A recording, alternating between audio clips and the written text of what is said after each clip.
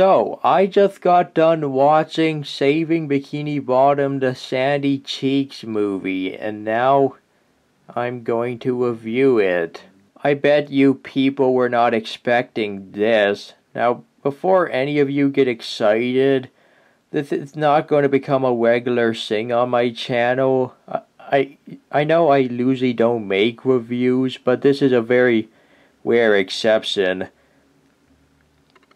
They came out with this, and I wanted to get my thoughts out on it while it's still like new or whatever. So a little backstory. Saving Bikini Bottom, the Sandy Cheeks movie is a spin-off movie of the TV show SpongeBob SquarePants.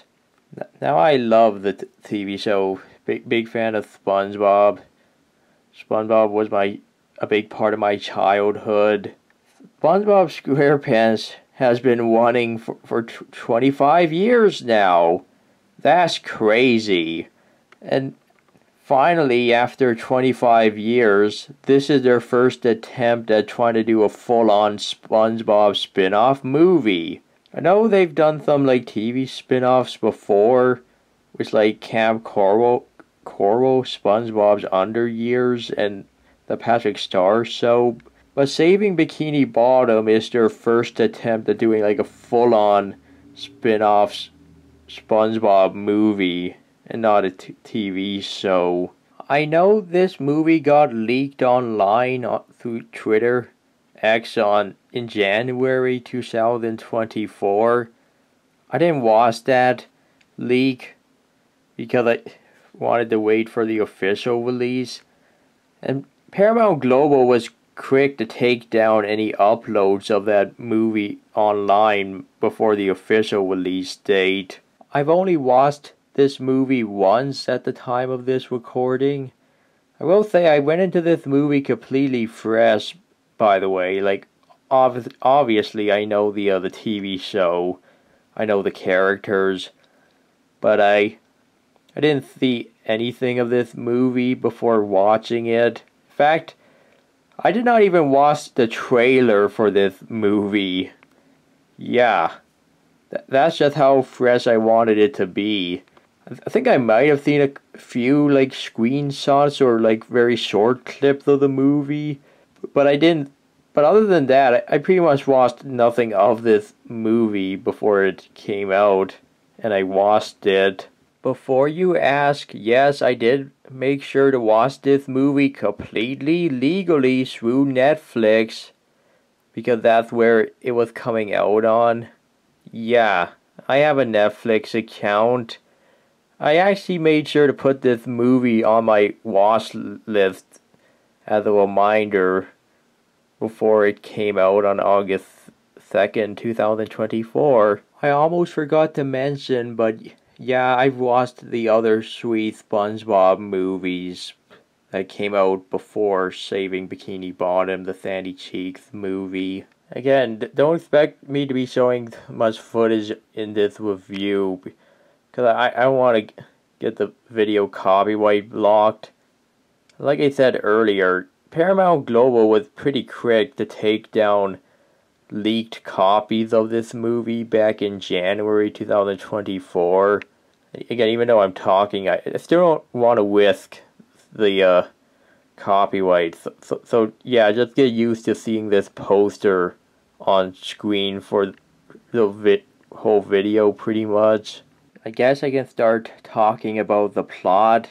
Though the film opens up with Sandy coming out of her house and riding on a robotic horse. She starts singing a song about her personality and what she does. The citizens of Bikini Bottom join her in on her song. Of course, this song helps to set up what kind of person Sandy is, or to help remind the audience, or even inform newer viewers that might be watching this movie. Then after the song ends, SpongeBob comes out of his house and he wants to show Sandy a trick that he does with his jellyfish net and a toy jellyfish.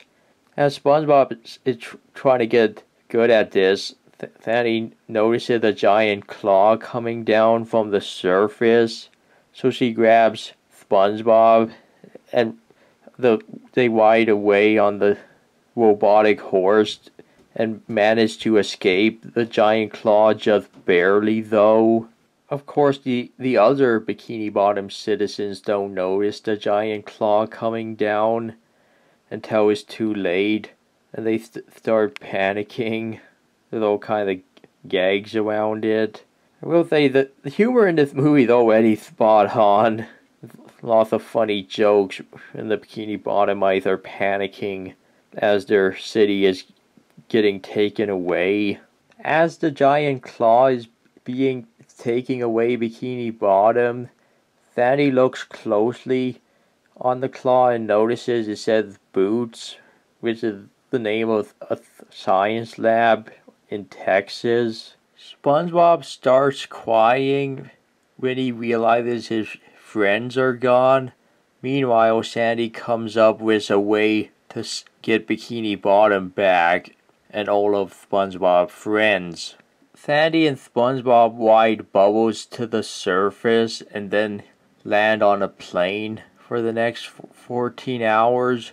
Sandy conveniently uses super hydration lotion on SpongeBob because of course this movie had to come up with some kind of excuse to keep SpongeBob alive on the surface world. Once the plane gets to Galveston, Texas, Sandy and SpongeBob jump off the plane. Sandy uses a gliding ability, and then all kinds of chaos ensue that lands them in the desert. Bikini Bottom discovers that they are in a science lab, and the boss at the science lab discovers that Sandy and SpongeBob are missing. Back in the desert, Sandy and SpongeBob run into some trouble when snakes come after them, and Sandy tries to fight them off, but the snakes have the upper hand. Then Sandy's family comes in a truck and saves the SpongeBob and Sandy from the snakes. I do like how we get to see Sandy's family in this movie, as Sandy's family is rarely to never seen in the actual TV show. So I liked how this movie revealed a lot about Sandy's family in Texas. SpongeBob and Sandy go with the squirrel family in their truck to get to the science lab faster. In the science lab, they explained that they kidnapped Bikini Bottom to use for their Project Sea Pals. SpongeBob and Randy fixed the truck's engine, and the squirrel family prepares a meal to eat in the morning. At the science lab, they run all kinds of phase tests with the sea creatures, much to their dismay. The Cheek family get into a high-speed police chase where more chaos ensues. Once they get closer to the lab, the Squirrel Cheeks family shoots SpongeBob and Sandy out of a cannon and land them right in the water park they were looking for. That's right beside the science lab. Sandy and SpongeBob make it to the science lab after having to escape an angry dog and going through the sewers. SpongeBob and Sandy find their friends held captive in the science lab. They capture SpongeBob and Sandy. Then the boss explains her backstory and the reason why she is doing all of this. The scientists clone SpongeBob into a bunch of tiny little SpongeBobs. One of those little tiny SpongeBobs tells Sandy to not give up and be considerate. Sandy manages to break out of the cage and attack Tsunami, the boss. After defeating the boss Tsunami, Mr. Krabs discovers that if he squishes a bunch of the little SpongeBobs together, they reconstitute. So Mr. Krabs, Squidward, and Patrick grab a bunch of the tiny SpongeBob and we squish them all together to form the original SpongeBob again. The glass bowl the Bikini Bottom citizens are trapped in gets cracked and starts leaking, so they have to find a way to get them back under the sea before the glass bowl completely drains out of water.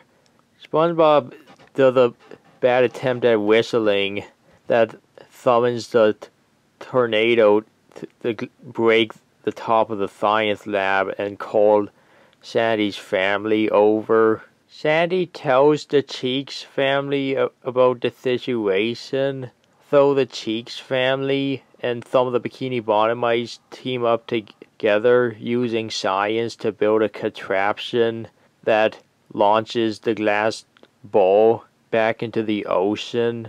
Back in the ocean, the Krusty Krab holds a circus act where the Cheeks family performs. After that, the movie ends. So there's your recap of the plot. Now that I just got done watching the entire movie, what do I think about it? I liked it. The animation in Saving Bikini Bottom, the Sandy Cheeks movie, is good. The animation is just like the SpongeBob movie, Sponge on the One. So if you like the animation in the third SpongeBob movie, then you'll like the animation in Saving Bikini Bottom, the Sandy Cheeks movie. Because they basically use the same 3D animation in both movies. I liked the humor throughout. This film was pretty funny, if I'm being honest. A lot of parts made me laugh. And yes, they do throw in the my leg gag in this movie. A couple times, actually. I thought the plot was nice. It was able to hold my attention.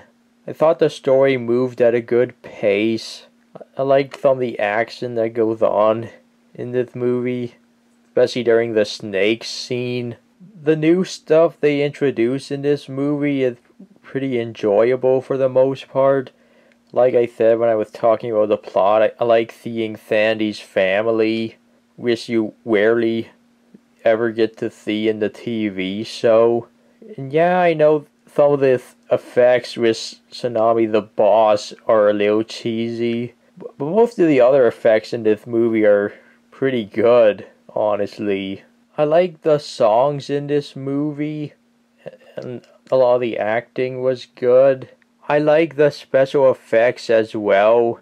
Doing a Sandy Cheeks spin-off movie works in its favor, because now they're finally, after 25 years, able to expand on Sandy's family, which is, again, like I said, is rarely ever explored in the TV episodes and the other spin-offs shows like Camp Coral. Overall, I had a pretty fun time with this movie, to be honest. For the first SpongeBob movie to be released exclusively on streaming, I thought they did a good job. This is a good movie in my opinion. If I were to give this movie a rating, I'd give it a 9 out of 10. Yeah, that's just how much I enjoyed this movie.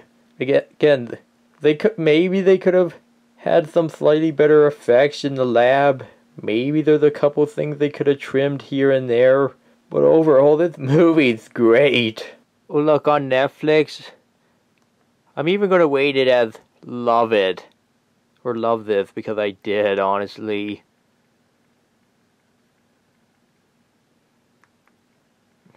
I would recommend this movie if you're a SpongeBob fan or a Sandy Cheeks fan who wants to see more of her family. Again, if you can enjoy some of the goofy fun that goes on in this movie, you might hopefully get some enjoyment out of it.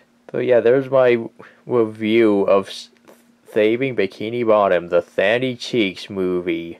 Again, I usually don't do these kind of videos, but this was an exception to that. Anyways, that's going to be it for my review of this movie. So, goodbye.